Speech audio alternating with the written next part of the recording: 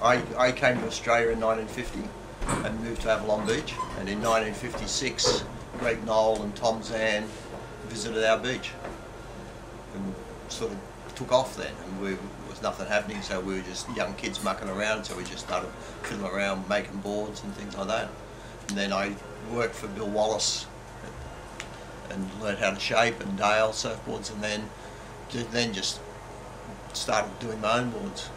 And that time, after I left school, there was a fairly consistent underground movement at Avalon. So we just made boards, and you know, when we moved here, there was one set of lights on the Gold Coast.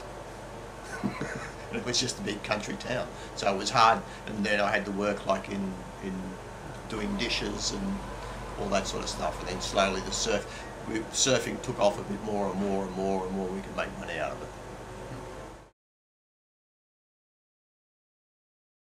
I guess young people are really concerned about where we're going, and it was the same in our generation. You know, it was that everyone was concerned about where we're being led and what we're being fed. You know, and I think most probably what's happening globally right now is a good time for everyone to reassess what is actually going on.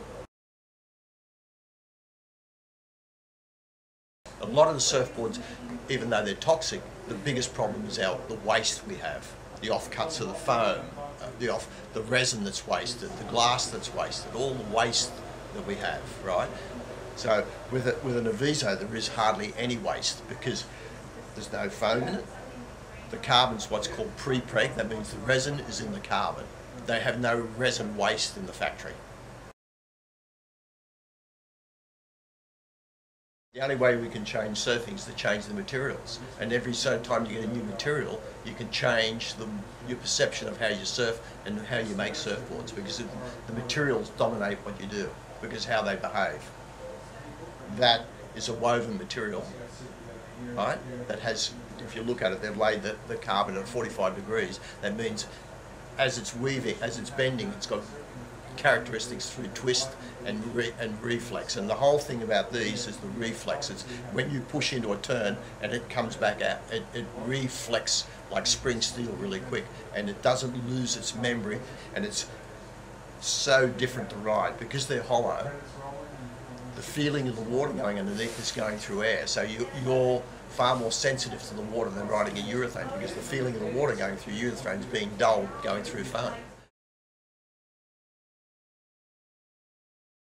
Surfing's really something special, and we're losing that. If we don't keep our eye on the ball, we're going to lose it completely.